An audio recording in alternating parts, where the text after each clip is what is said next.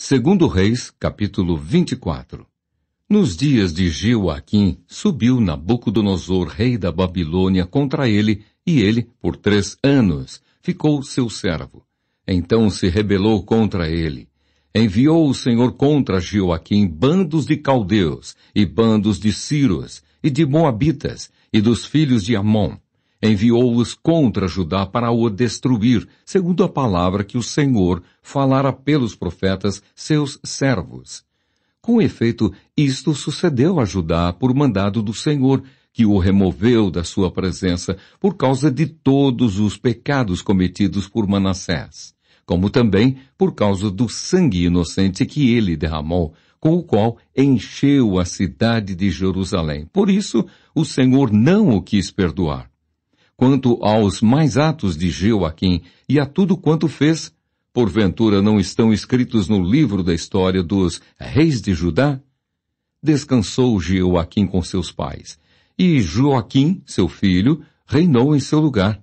O rei do Egito nunca mais saiu da sua terra, porque o rei da Babilônia tomou tudo quanto era dele, desde o ribeiro do Egito até ao rio Eufrates. O reinado de Joaquim. Tinha Joaquim 18 anos de idade quando começou a reinar e reinou 3 meses em Jerusalém. Sua mãe se chamava Neusta e era filha de Eunatã de Jerusalém. Fez ele o que era mal perante o Senhor, conforme tudo quanto fizera seu pai. Nabucodonosor leva cativa a nobreza de Jerusalém. Naquele tempo subiram os servos de Nabucodonosor, rei da Babilônia, a Jerusalém, e a cidade foi cercada. Nabucodonosor, rei da Babilônia, veio à cidade quando os seus servos a sitiavam. Então subiu Joaquim, rei de Judá, a encontrar-se com o rei da Babilônia. Ele, sua mãe, seus servos, seus príncipes e seus oficiais.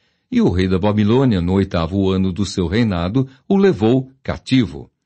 Levou dali todos os tesouros da casa do Senhor e os tesouros da casa do rei. E segundo tinha dito o Senhor, cortou em pedaços todos os utensílios de ouro que fizera Salomão, rei de Israel, para o templo do Senhor. Transportou a toda a Jerusalém todos os príncipes, todos os homens valentes, todos os artífices e ferreiros, ao todo 10.000. Ninguém ficou, senão o povo pobre da terra. Transferiu também a Joaquim para a Babilônia, a mãe do rei, as mulheres deste, seus oficiais e os homens principais da terra. Ele os levou cativos de Jerusalém à Babilônia. Todos os homens valentes até 7.000 e os artífices e ferreiros até 1.000, todos eles destros na guerra. Levou-os o rei da Babilônia cativos para a Babilônia. O rei da Babilônia estabeleceu rei em lugar de Joaquim, ao tio paterno deste, Matanias, de quem mudou o nome para Zedequias. O reinado de Zedequias. Tinha Zedequias a idade de 21 anos quando começou a reinar, e reinou 11 anos em Jerusalém. Sua mãe se chamava Amutal, e era filha de Jeremias de Libna. Fez ele o que era mal perante o Senhor, conforme tudo quanto fizera Joaquim. A queda de Jerusalém.